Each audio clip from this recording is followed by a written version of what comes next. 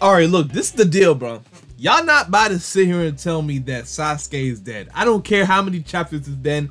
Y'all not about to sit here and tell me he's dead, bro. He's alive. I already have a theory of where he's at, bro. So look, this is the deal, bro. They already came up with a plan before they came to Konoha because Sasuke is just analytical like that. He's not gonna go do something, or he's not gonna tell Boruto to do something without a proper plan. Their main goal is to save Naruto and release Eida's omnipotence.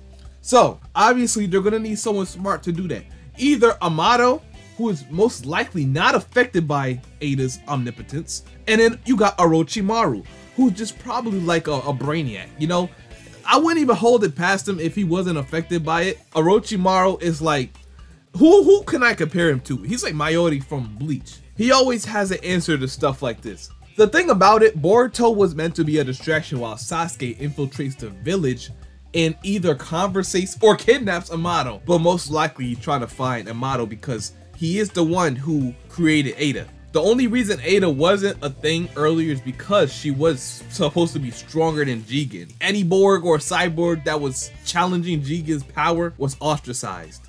That's why Code had to have his limiters on, you know? I think that's the reason they infiltrated Konoha, was to just talk to Amato or kidnap him in some type of way. I doubt kidnap because that seems a little rough, but you never know. Yo, what's going on, everybody? It's your boy Naruto Explain here, bringing you guys another Boruto 2 Blue Vortex discussion. Today, I wanted to address something that I've gotten a lot of DMs from either people on Patreon or over on Twitter, which is now that everyone's freaking out about Sasuke being gone for the second chapter in a row, a lot of people ask the question of, if Sasuke's gone, then just be patient. Just be patient. He coming, bro. And when he come, he gonna make a big grand opening. Trust me, trust me. It's just he not in the fight. They're just talking about the fight right now. You know, with the Claw Grimes and Konoha. When that fight's over, then we'll probably see what's up with Sasuke. So in the next 2 chapters, don't freak out if y'all don't see him in chapter 3 when Boruto just gives it to Code. Well, I know Code is gonna run because he's not gonna stay. That UZUHIKO is looking crazy. I wouldn't stay. Code is gonna run. Mark my words. When that chapter comes out and Code runs from Boruto, come back to this video and say, you know what? You know what, Duga? You was cooking, bro. Surely he must have a really good reason. We'll see him in chapter 4 though, while the village is being attacked. And the conclusion seems to be that most of you guys believe that Sasuke is either dead or he's off getting a new arm. And while I've given my thoughts on where I think Sasuke is, because I have an editor working on that video explaining the exact spot I believe that Sasuke's at, and that should be getting done in the next few days, so you'll be seeing it probably next week. Obviously, I don't believe Sasuke's dead. I've already discussed that much before. I've already said exactly why I don't think Sasuke is before, but this idea of Sasuke getting a new arm is something that never seems to go away. It seems to come back every major. I don't understand why people saying Sasuke is going to get a new arm. It's already been stated that even with the arm, it wouldn't increase his fighting power as much. But some do believe him having one arm does cut his chakra in half. And do I believe that? To an extent, but I still believe most of his chakra output just comes from having that Rinnegan. That Rinnegan probably outputs the most chakra we've seen, bro. And he doesn't have any Uzumaki genes as well. Because y'all gotta remember, Nagato having the Rinnegan, he was a Uzumaki. And then Madara, he did have Hashirama cells in him, you know, and he had Sage Mode at that point. He did have Sage Mode. He absorbed Hashirama's Sage Chakra. So at that point, his chakra reserves were pretty buffed up just from that. Every major event we have in the series, and since we have a renewed interest in this topic, I want to discuss what was seemingly the overwhelming reason that people believe that he's getting a new arm, and particularly one that's made by Orochimaru, the original mad scientist of the Naruto franchise, because the logic is that while Orochimaru's memories of Boruto and Kawaki are likely swapped as well, his loyalty to Sasuke is something that would be unaffected by Eida's Shinjutsu, and is something that we need to factor in as fans. Orochimaru, due to having that loyalty to Sasuke following his win, as he called it in Naruto's manga, Orochimaru would be the one to do what's needed to assist Sasuke when he needs help, and that Sasuke knows. Okay, but what does Sasuke having another arm going to affect? Even if it does make him a little bit stronger. Is he stronger than Code at that point? Probably not. Is he stronger than Kawaki at that point? Probably not, you know? And the enemies that we see from here on out are most likely going to be stronger. So the only reason I see Sasuke getting another arm is just for his chakra reserves. if you believe that him having one arm affects that. Now he should be looking for another eye. You know, that's what he should be looking for. But another arm, I don't know. I don't know if it's gonna do him any good at this point, you know? Facing a threat in code that is stronger than Jigen and will eventually have to help Boruto deal with Kawaki, another threat beyond Jigen, and is the one that Sasuke's memory believes is Naruto's son. While that would require him doing like genjutsu on people like Yamato, that's well within Sasuke's capability. The idea of Orochimaru as someone who is able to get into a lab and cook up a Mangekyo Sharingan for Shin Uchiha, the idea that Orochimaru can't make another arm for Sasuke is absolutely crazy. If anything, it's more likely to be more useful than that magical Hashirama cell arm that everyone wants Sasuke to take so badly, which, reminder, Sasuke already got pumped full of Hashirama cells by Kabuto in the war after Madara stabbed him, so getting a Hashirama arm wouldn't be the magic end-all be-all like a lot of fans have convinced themselves will be the case. However, Sasuke is used to being poked and prodded by Orochimaru. The man has had a fascination with Sasuke's body for years now and has shoved all types of things inside of Sasuke in the name of— Hold on, what are you talking about? What did he just say? Bro, what did he just say? With Sasuke's body for years now and has shoved all types of things inside of Sasuke in the name of science and— Alright, can we be mature here for a second, bro? Can we be mature here for a second, my dude? My guy, can we be mature here for a second? Stop laughing. It's alright, relax, calm down. I just want to know, why would he say that? Like, what did he mean by that? His body for years now and has shoved all types of things inside of Sasuke in the name of science and reason. In the name of science. Okay, alright. Okay. Damn, I gotta gather my thoughts back, bro. That's crazy. But yeah, the curse mark was something he imbued into Sasuke for all the wrong reasons. Yeah. So if you want to say he put things inside of Sasuke, they was all for the wrong reasons. Now, if you want to say he does know his body, he does know Sasuke's body to a T. So I believe he can give him a new arm. Like I said, would he need a new arm at this point? What would it matter for? Like, what would Sasuke's role be at this point in the story besides finding a way to reverse EIDA's omnipotence? I feel like Boruto does better in a role where he's not really the brains of the whole operation, but more of the brawn, you know? He's there to enforce his will, or Sasuke's will, onto others. So that means rescuing Konoha, if that means taking down Code, if that means restraining Kawaki. I can't wait to make a How Strong is Boruto after the time skip, because there's so many things he has said in this chapter, which leads me to believe that this dude is damn near universal at this point. Like, it's just not fair. And I don't want to think that because of some vague quotes or phrases he may have said in the chapter, but it's getting to that point where you can't deny it. I mean, I might have to wait one more chapter to really make a good video on it, because some of the things he says is kind of vague or has little to no context on it. But if I take it from a grain of salt, let's just say we'll take the quote where he says, "Lead me to the 10 tails," right? If you take it to where it's like trying to tame the 10 tails, or he knows a way to tame the 10 tails, then it's like, okay, he might not be as strong, but he's still strong. But if you take it to a fact that like he may be able to destroy the 10 tails, that's a whole different story. A whole different story. Because at that point, if you're saying he can destroy the 10 tails or defeat it or subdue it in any type of way, then at that point it took all 5 great nations working together to just restrain the 10 tails. And it didn't even defeat it. It just restrained him for a second, maybe dazed him.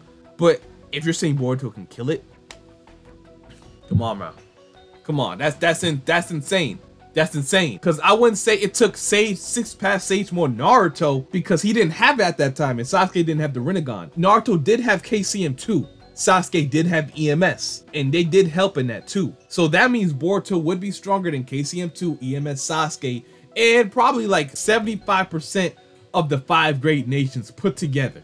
Now, do you think that's some otherworldly power? I do. That's high tier Otsutsuki level.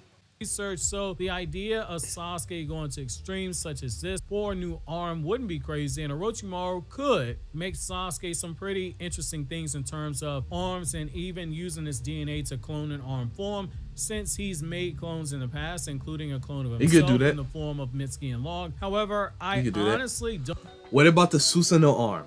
That was a thing, remember y'all said Sasuke could make an arm out of Susanoo. Even if he couldn't perform perfect Susanoo at this point, he can still probably, you know, make an arm out of the Susanoo. That would, similar to what Madara did, but it wasn't an arm.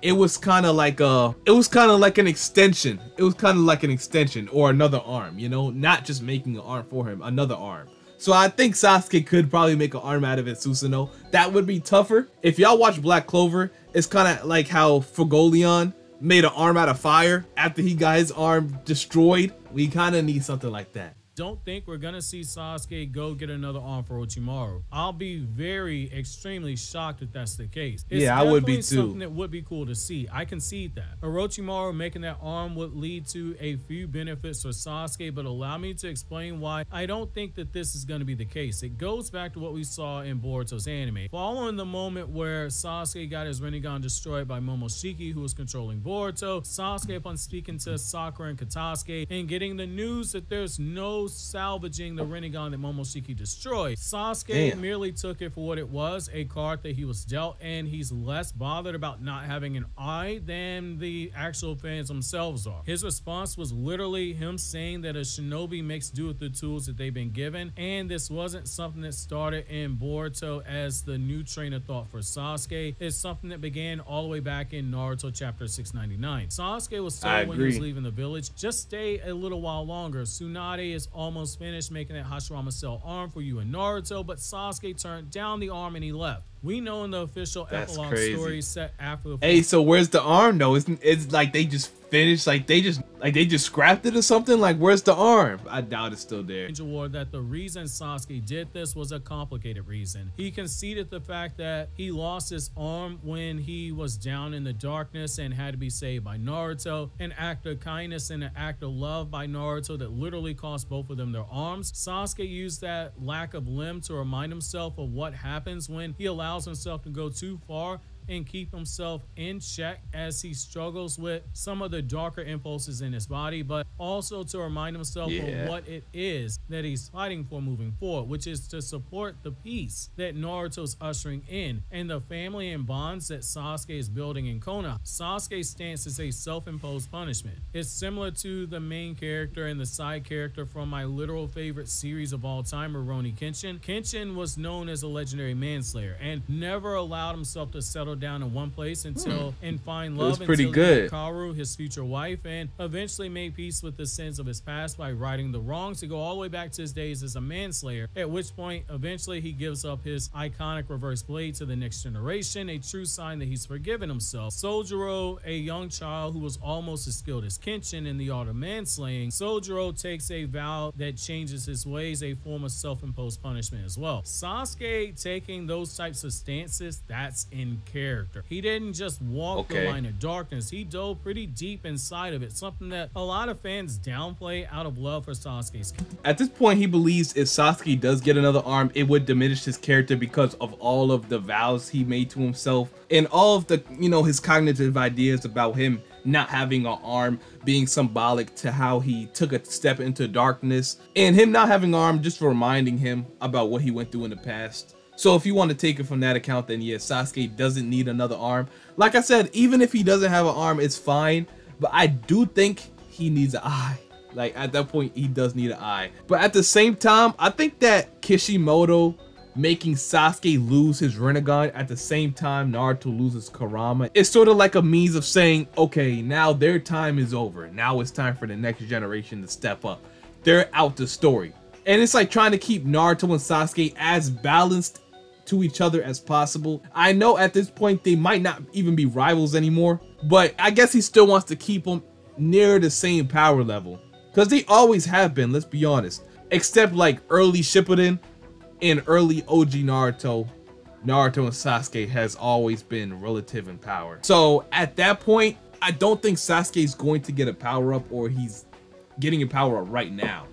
I think it's more of like strategizing. I think Sasuke should take on that strategizer role in trying to restore everything instead of just trying to overpower people. At this point, he just can't do it. But yeah, Sasuke should definitely just tried to support Boruto, try to make him prove why he's Naruto's son. That's the whole reason Sasuke agreed to just go along with Boruto. He has to prove that he's Naruto's son. He gotta be him. It's all about Boruto trying to prove himself at this point.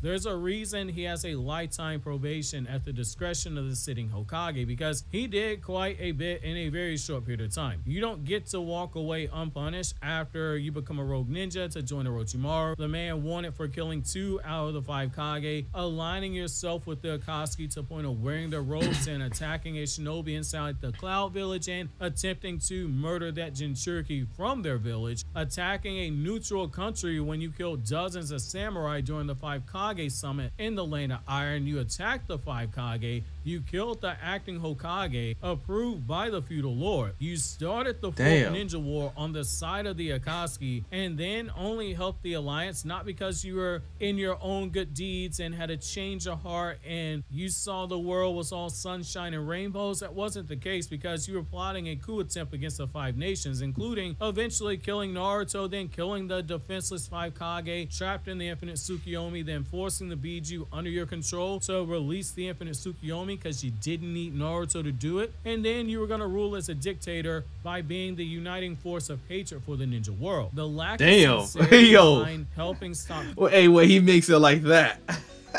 Hey, Sasuke deserves a little bit more than a few years in prison or something, like, or a few months in prison. He don't need another arm, bro, because he was a menace back then. Kaguya cancels out the whole "I helped save the whole world" argument in the eyes of a lot of people in universe. We know that much is still the case based off of the prologue of the Sasuke Shinden Teaches Star People story, as well as the reaction to Sasuke in the manga when you had him being disrespectfully called out of his name. And what the hell?